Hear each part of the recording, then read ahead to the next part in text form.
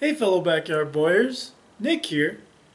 Now I've been getting a lot of requests to make a machete or larger knife. And so today I'm going to see if I can forge one out of this old lawnmower blade. Now I've made big knives out of lawnmower blades before, but I wanted to try a slightly different technique that I haven't tried yet. So here we go. I start by hammering out a section of blade around one of the holes, and then begin hammering the hole shut. Now, normally when I make a knife out of a lawnmower blade, I cut around or otherwise incorporate the hole into the design. But what I'm trying to do here is actually close the hole shut so that I can forge out the entire blade. Once the hole is closed, I start by flattening out the end of the blade and then draw it out so I can form my handle.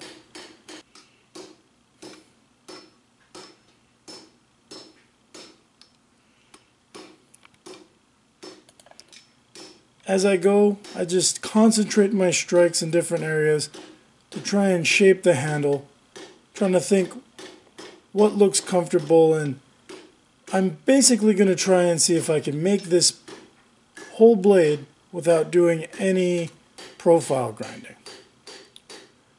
Once I've got my handle done, I start working on the transition into the blade and the main part of the blade. Then I heat up the center and start flattening the center holes.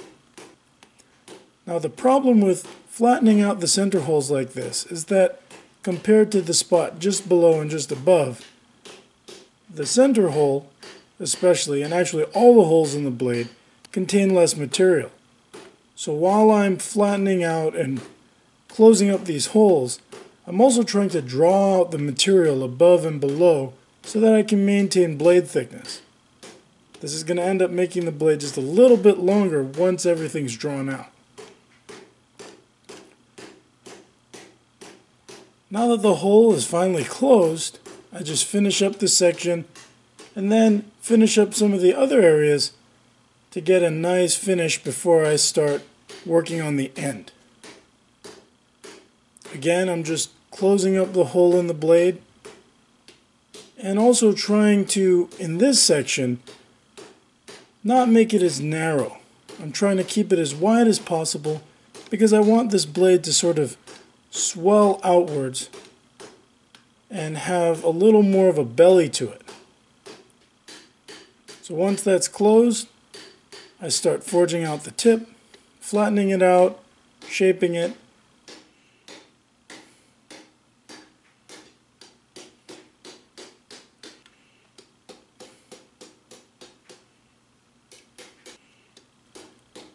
Just alternating between striking the side and striking the face, and slowly drawing it out into a nice point.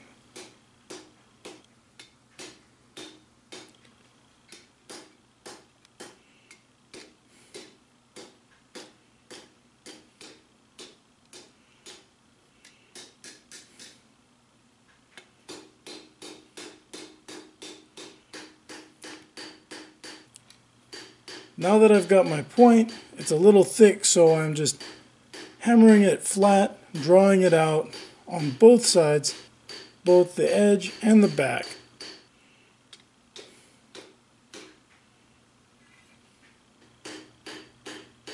Now I'm working on my main inside bevel, and as I work on it, going down the blade, I'm actually starting to straighten it out. Because as I increase the amount of bevel on the inside curve, it slowly forces the blade straight.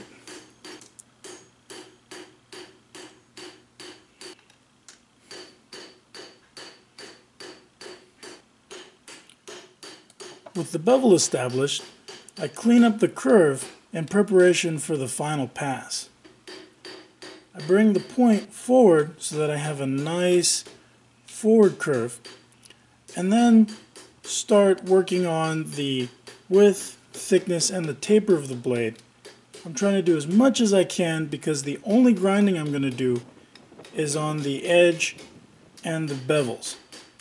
So the thicker areas where there aren't any holes in the blade need to be drawn out a little bit more, and any excess material is being drawn to the edge. Once I've got everything cleaned up and flattened out the way I want to, I start working on the handle. I use the horn of the anvil to give myself nice curves so that I don't have to do any grinding to finish up the handle. I'm just hammering here and there, trying to get everything nice. I want the handle to be nice and smooth, and I'm also trying to go for a nice smooth taper.